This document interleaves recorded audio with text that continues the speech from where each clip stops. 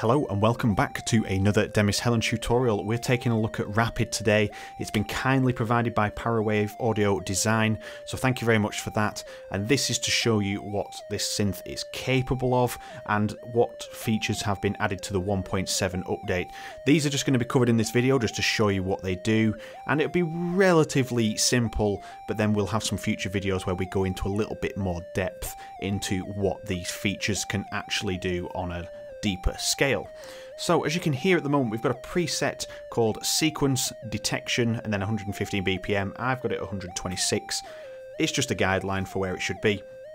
But these are pre-sequenced presets basically, and you can hear this pattern is playing constantly. And you can have MIDI notes in here, you can drag MIDI files onto this section and have full sequences playing. So very, very powerful. Let's quickly listen to this preset. I'll use these three very powerful macro knobs at the top. We'll start by bringing some reverb in, and then we'll bring the blibs volume down, and then we'll introduce some of the bass line. And this is all coming from this one preset. So enjoy this, and we'll see you on the other side.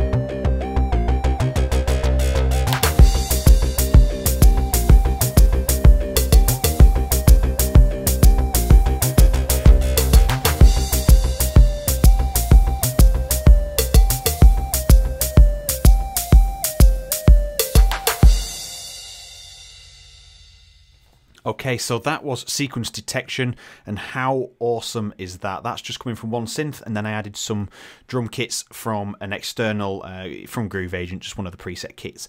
But you can have kits in here as well. You can have the full drum sequence. So let's quickly go through the main features, and then we'll explore a couple of presets just to show you even how more powerful it is beyond this preset. So as you can see here, we have our main patch location at the top, and you can click on here to edit, load, save presets and reset it at the same time. And you have three macro knobs that can be assigned to everything that you can see on here and be controlled. So that makes these three macros very powerful in terms of building really complex patches. So this was controlling the bassline, filtering in, and then the blibs was controlling another layer's volume but via the filter from what I can see, and then the reverb is just controlling the mix on the reverb. Then you have everything here, adjust the threshold at which the limiter starts working, so that is your limiter here and your master output. You do have on the first tab, which is M, I'm going to call it menu, this it could be mixer as well. This is your mixer area. This is your compressor, and it is a multi-band compressor. Comes with plenty of presets. And then you have your keyboard range here. So if you want to make a split sequence, they're splitted. Let's just load one. So if we pick Funky House, you can see that in the left hand you can have a full sequence. And then in the right hand, have a nice sequence.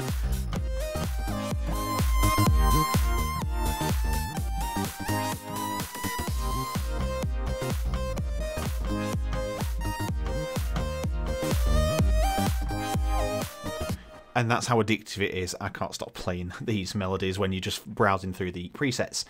So you can see that's how that works. And then you have some sections down the bottom here for mix modifiers, volume modifier, and filter. Okay, and then the usual pitch bend and modulation there. So that is everything for that page. Then you have your layers. So these are renamed at the moment because of the preset. These will be layers 1 to 8 across the top. You can see a couple not renamed there because they're not in use. And each one is identical. And what I mean by that is you have an oscillator here, here, and here. So you get 3 in each layer. You get the same unison and spread. Oh, we don't want to do that. We just, I don't know where that was. Spread, and then you have a little bit of EQ for bass and treble there as well. And then you have your effects here as well as your usual stuff up here. We have a morphing feature, which you can morph your wavetables, and we're looking at that later on. Phase and random as well. So we'll look at those. Each oscillator then comes with an effects type. And this is where it gets crazy. You've got all these modulation options, sync options, bending options. There's all sorts. By far the best and a 1.7 update is Organic Drift. And that is just by far my favourite. It just gives that real hardware analog emulation. It just sounds really, really nice. And we'll look at that in a bit. And then these controls will be assigned as the effect is applied. So Organic Drift, you're going to get warm and drift. If you put phase bend mid A, you're going to get bend and phase. These change depending on the effects type you have in there. Then they're all the same down here and here. That's all identical. You do have pitch tracking here as well, and obviously usual semitone and scent options. And if we jump into here to load a new sound, we have wavetables and multi-samples to choose from. So wavetables, you have all your common stuff, saws, acid square, PWM, all different versions of those. And then you have so much more, as you can see. And that's without any extra packs to buy. That's just the factory sound bank. Then in the multi-samples, we have basses, leads, synths, attacks, vocals, effects, instruments. There's so much in here. I'm obsessed with the piano keys at the moment, particularly Piano Fiesta. Adds a really, really nice snap to synth, that does. And yeah, you can load any of these in to the 3 oscillators. So I want to make this clear. If we go into wavetables and load saw square, turn the oscillator on.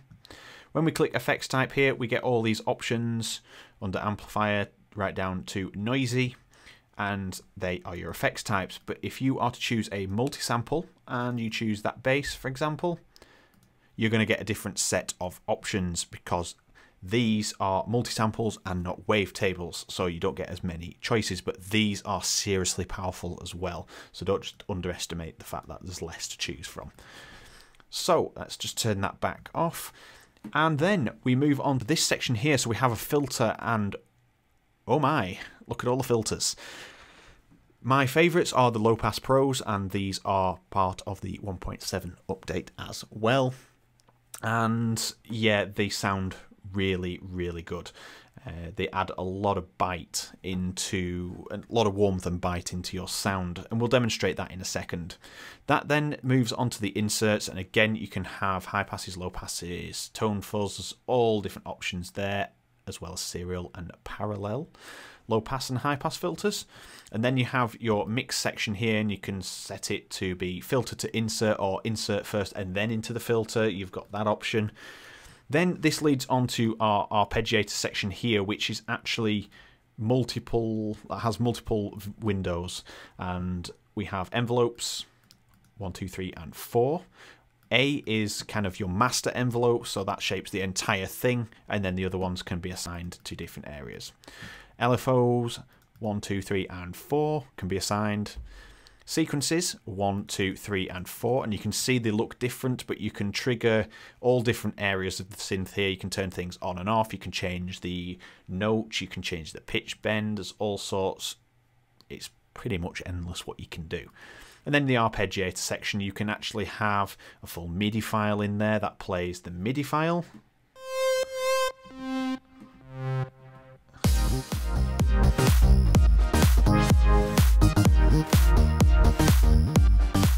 So you can hear that is kind of giving that filter effect.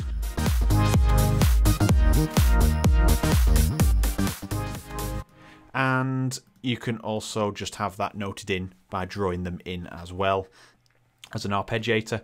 You do get the option when you're on ARP mode to load MIDI or load a pattern, and that puts it back onto your pattern section, and then you have all these presets. So if you was making an acid lead, that'd give you an option for adding acid lead MIDI data in there already, which is really, really handy, as well as your random playing orders and your octaves there, rate, and obviously pattern loader there.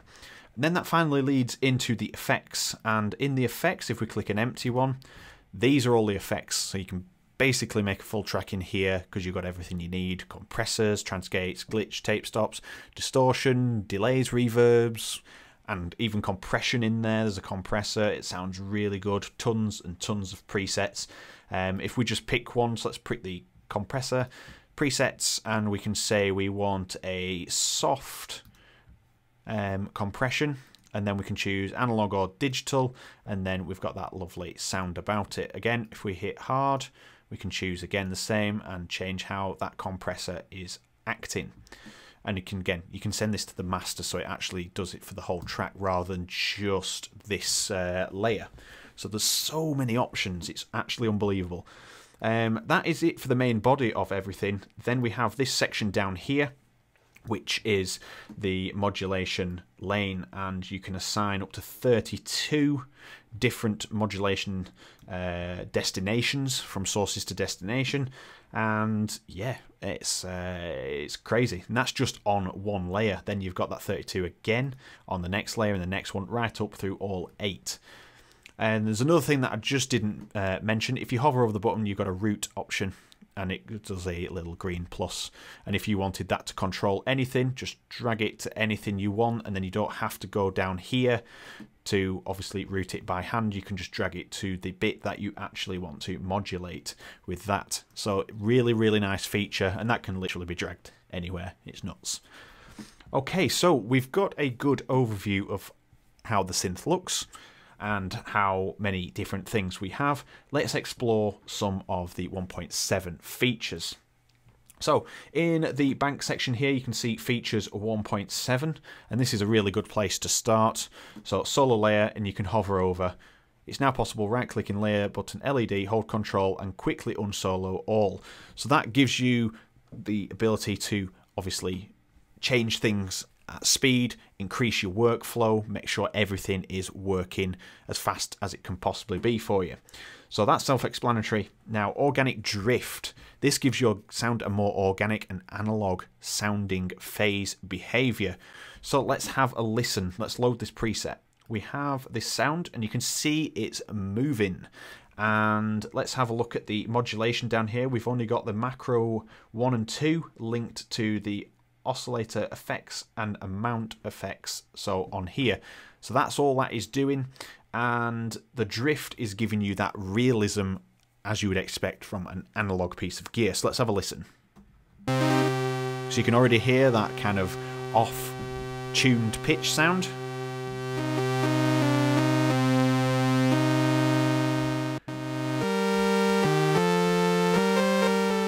So if it's not your cup of tea and it's a bit too much, let's turn the drift down.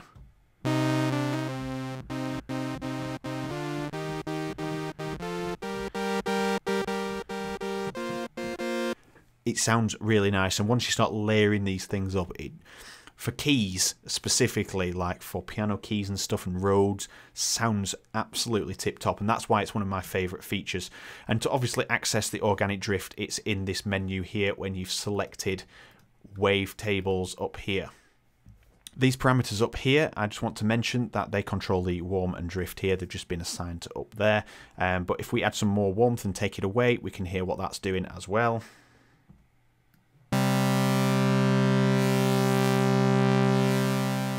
So it sounds less bright, and that's to emulate kind of how things are built in the analog world, and it sounds much, much nicer. You can take that edge off the saw wave.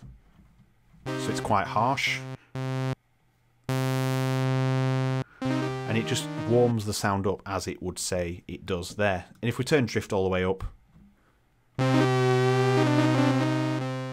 great for sound design, absolutely great for sound design. But I personally like it around 10 o'clock. It just gives that nice edge to your sound. So that is organic drift there. Then we have organic drift on unison, and this is applied to each individual unison voice. So let's have a listen.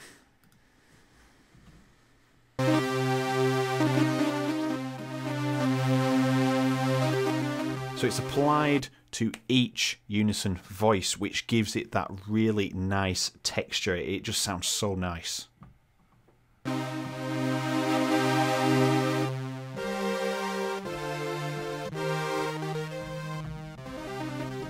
So obviously drift is up at 50%, so I prefer to have it around 10 o'clock, and let's have a bit more warmth in there.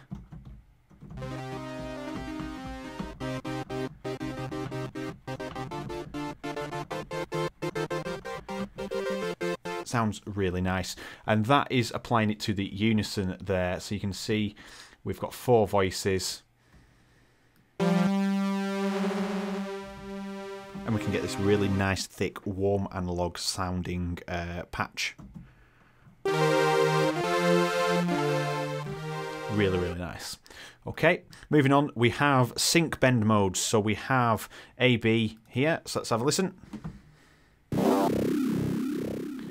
So you can see this is being automated, and what is happening is LFO-A, you can see down here. So if we go to LFO-A, this is modulating this wavetable back and forth, and you can see that indicated there by the bend.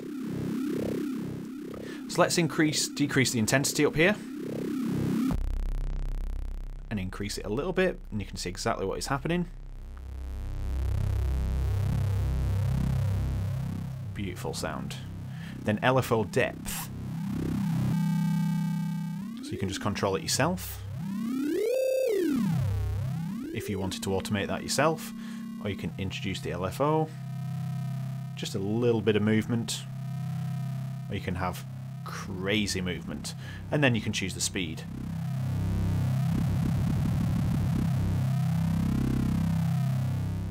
And that's using the sync bend A mode here.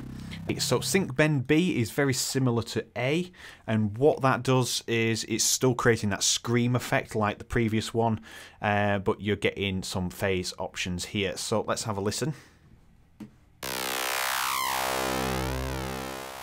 And if we remove the intensity, you can see there's actually less modulation happening.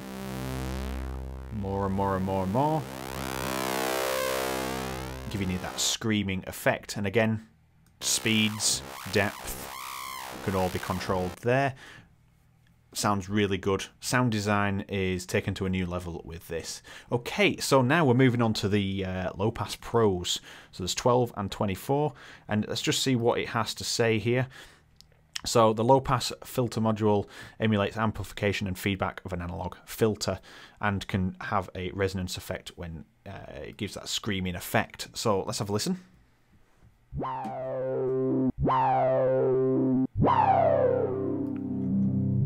That's without the resonance.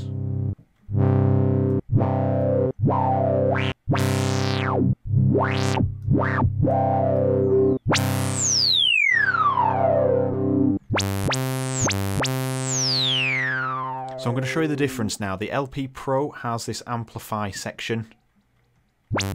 Listen to how loud that is and warm, and if we just compare that to a low pass 12 dB here, let's keep playing it. Has a lot more warmth and depth into it, sounds much nicer. All depends on the sound you're trying to create, but it's a really nice addition. And again, that is the same for the Pro here. Let's just see what it has to say. Almost identical, but with a steeper filter edge. So this is really, really good for getting those really deep, plucky basses. Sounds really, really nice.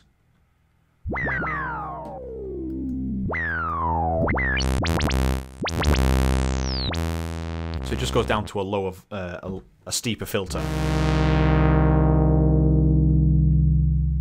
really, really nice, but it really gives you the edge, especially on trans spaces. It seems to work really well, and we can demonstrate that in a future video. Okay, and then we have some more of the filters here. So we've got the LPX2. Let's see what that has to say here. You can see it's a new variant of the extreme low pass using amplification and feedback, which gives clearer resonance. I think that said. Yeah, clearer resonance. So let's have a listen to that. It's got a really nice texture to that filter. I really like that one.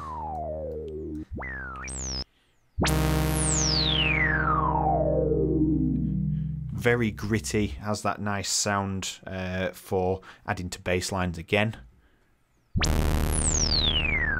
Really, really like that one. And then we do have a couple more here, high pass serial mode. So for those that don't know the difference between them, you've got serial, which is in series, and then you've got parallel, which is in parallel. So series means one after the other, parallel means at the same time. So let's have a listen to this one.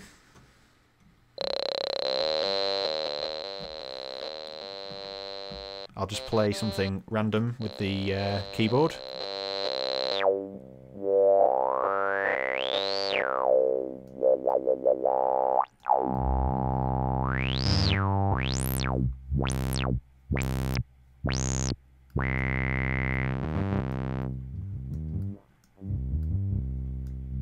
Okay, really nice sound to it, and you can see that's in the insert section here. Let's just make sure that's loaded. Oh, we'll use these. So you can see how they are working different together now, whereas before when they were in series, it was this one and then this one, and if they were cutting each other off, like if this was too low, you're not going to hear it. If this high pass got too high, you're not going to hear it because it's out of our hearing range, but this is working together.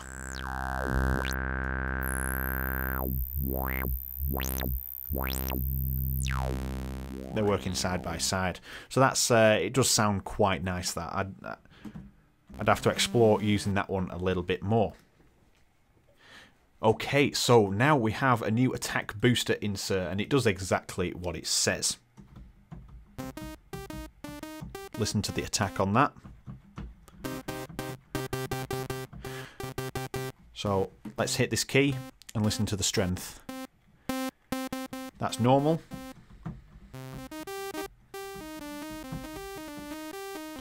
Let's put the strength up to full. It's got a very sharp attack. We can add length to it. And then our slope is how basically intense it is.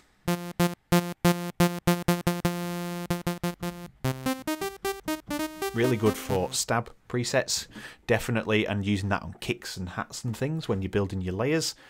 That is that one. And then we have our reverbs. So let's just look at all these quickly, just by sound. I'll just quickly show you here. So the reverb is in the effects, and then you have all these different presets down here. But the new ones as listed here are Nuclear, Solar, Nova, and Space. Now you might have seen these in the new Nexus 3 as well. I definitely have anyway. So this is a demonstration of the small reverb.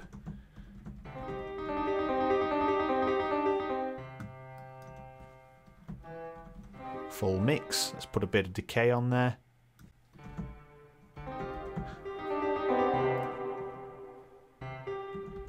And a bit of modulation sounds really nice. But I tend to use medium to big when it comes to pianos.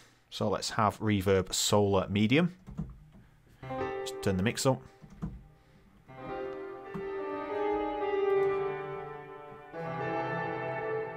Starting to get a long decay rate on there. Then big. Let's have the decay up full. Just listen to that, it sounds so nice.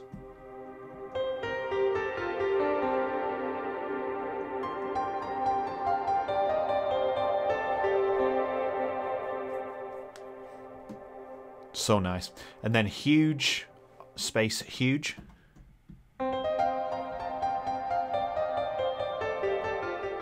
and that's without even turning up the decay rate there. But if we turn that up, let's just have a look. You can see there we're on space. So we've got nuclear, solar nova, and space there.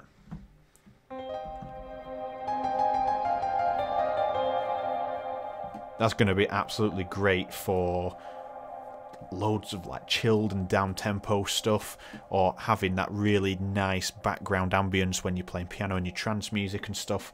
It'll sound really good. Right, so now we're on to the BPM synced sequences, so let's have a listen.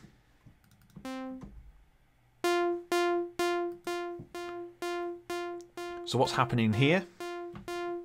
I can play chords. Let's just turn that down an octave.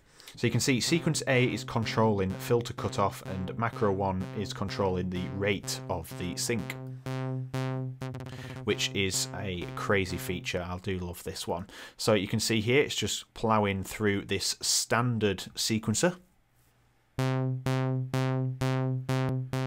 And we can increase the rate here of the pace of the actual timing. So you can have...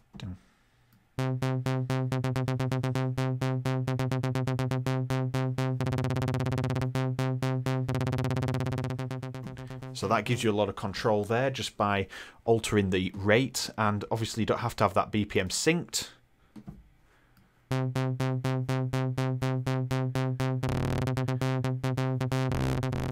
That doesn't have to BPM synced, but that does help. That is the new feature, being able to use the actual BPM synced mode. Then we have the sequence A by sequence B. So it's not controlled by macro 1. You can actually use the second sequencer in the chain to control sequencer A.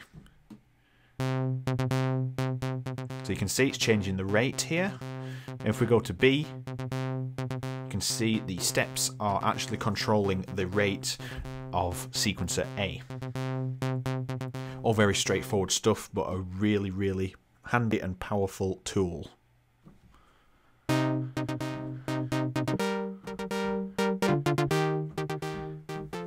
So that could come in handy. A lot of trap stuff, down tempo, sound really good.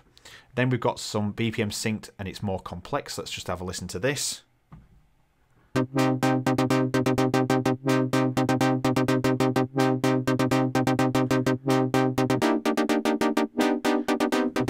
So you can see sequence A is controlling the filter cutoff, sequencer B is controlling the sequencer A rate.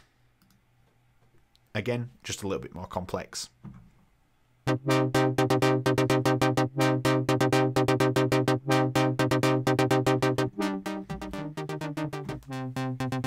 So as you can see, the next one is the LFO can control sequence A. Let's have a listen.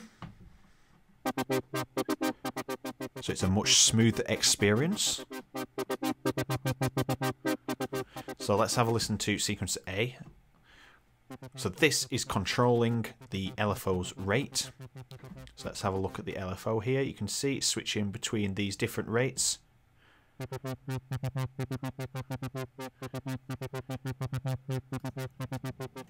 And that's all being controlled by this here. So that is a really handy feature as well. So you can see the diversity of how to control your sound. There's not just one way to do it, there are many ways. And then again, the delay is controlled by sequencer A. Let's have a listen.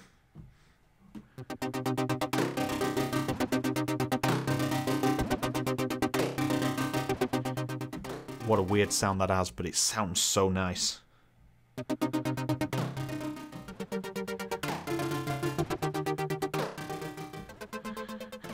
Really, really nice. And you can see that's just alternating the time there from the sequence on the delay. So nothing special happening, but this is a seriously powerful feature in which we can actually modulate pretty much anything here using the envelopes, LFOs and sequencers. In the sequence we have the analog keys, so let's have a look at what this says about this preset. So this is using organic drift for the oscillators, the low pass Pro 12 as a filter and the low pass and high pass parallel to colorize the sound, and the reverb Nova as an effect. So let's have a listen to the keys.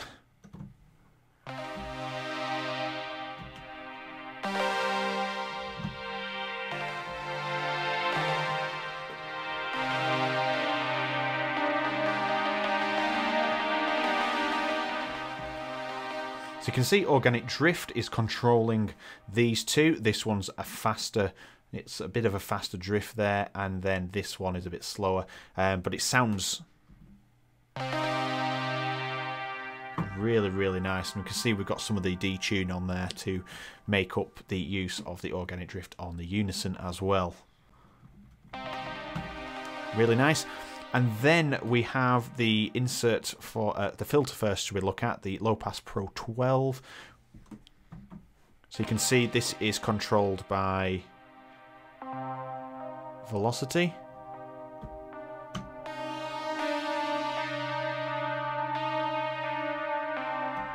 Really nice touch to that. And then the inserts are using the parallel low pass and high pass here to colorize the sound. So let's have a look at the macros and what they're doing.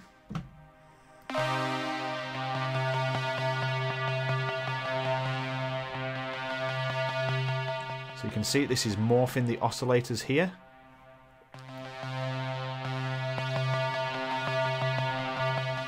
Colorize. It's controlling the insert, low pass and high pass. And thin.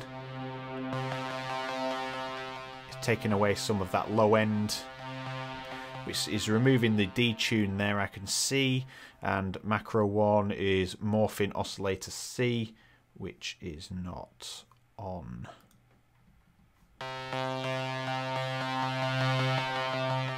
So it's removing the volume there, but it wasn't on, but I suppose that's an option that you can have. And there's a lot more things that they are connected to, but you can hear the effects of these two and how you can add texture and colour to the sound just by using these inserts. I really do like that. Then we have the screaming insert. Let's see what this one says. What is this trying to tell us? Let's have a look. Screaming insert. So this is a combination of using the sequences to control different parts of here. As you can see, these are constantly moving.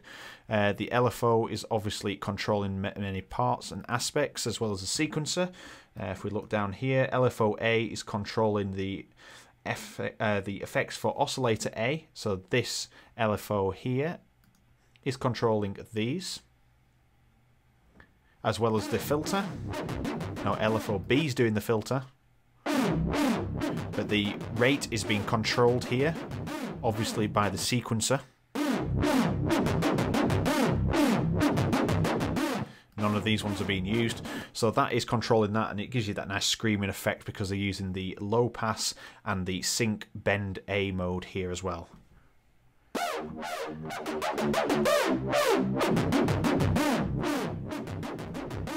And that's just coming from one oscillator. That's not even having any of the other things on.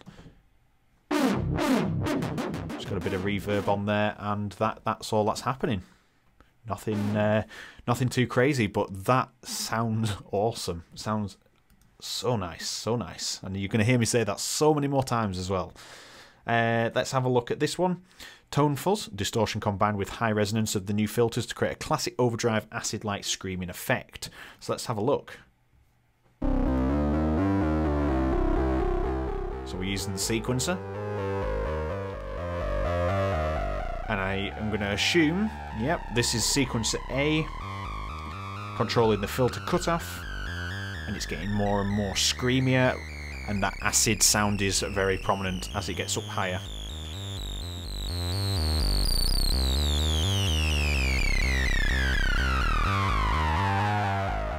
And I've noticed LFO-B is controlling the sense of oscillator A. So very quickly, just to kind of give you that little bit of pitch bending fuzz, along with the, I'm going to say overdrive then, the organic drift. We're not yet, we are using some detune, but there's no voices on there, so we're just using the drifting feature there. Okay, let's have a mess around with the macros. Never forget about the macros. So you can see this isn't changing the pace of this. It's just showing the different location of the different starting point for the cutoff. And we can increase that resonance.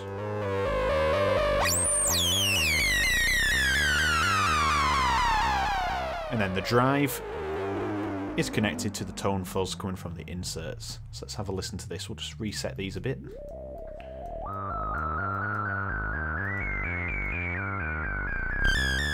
And it does exactly what it says. It drives it and gives it quite a full appearance. That goes a lot thinner without that tone drive. And that's just all holding one key again as well, because we've got the sequencer there. And another feature that may not be known to some people, if you hit the keys, it'll always start again. But if you hold it and move, you can actually change the pitch without it restarting. So like a legato mode essentially. Then up an octave again, instead of it restarting every time you change. So that's a nice little touch as well. And then finally we have the analog emulator, using organic drift combined with the pro filters to create favourite vintage synth leads. So let's have a listen. If it would help if we actually load it.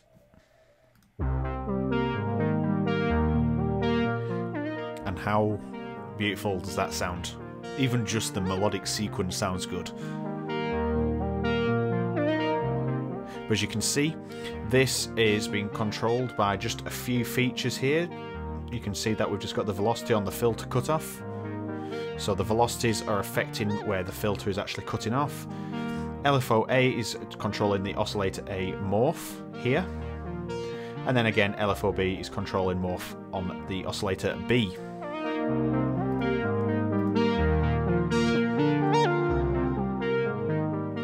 And you don't have to use that arpeggiated sequence. We can turn that off and we can just have that for ourselves.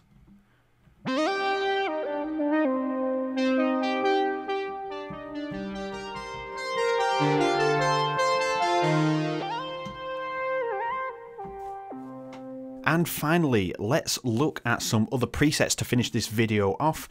If you enjoyed the video, let me know in the comments down below. Also, drop a like if you really enjoyed the video and want to see more. And finally, hit subscribe. 3 videos per week, and there's going to be more on this topic indefinitely. So let's have a look at some tracks, and then we'll pick some sequences again maybe, and then we'll pick some arpeggiators, because I like some of those in there. Shows off the synth to its best potential. So let's have a look, sit back and enjoy.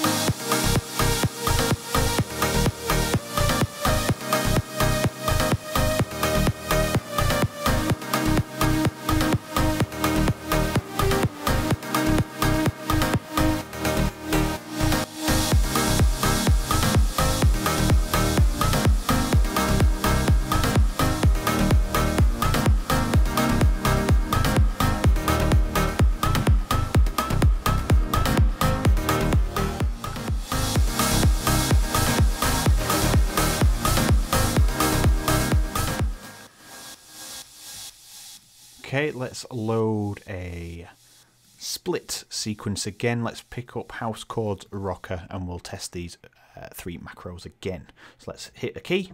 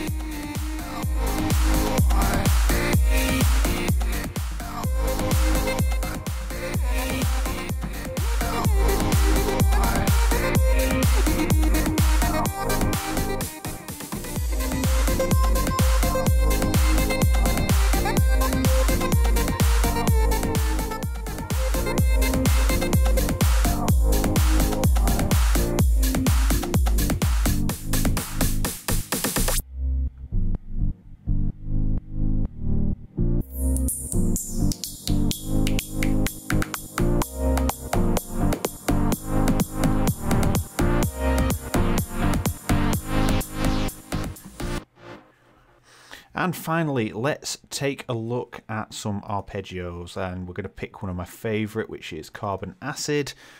Enjoy this one.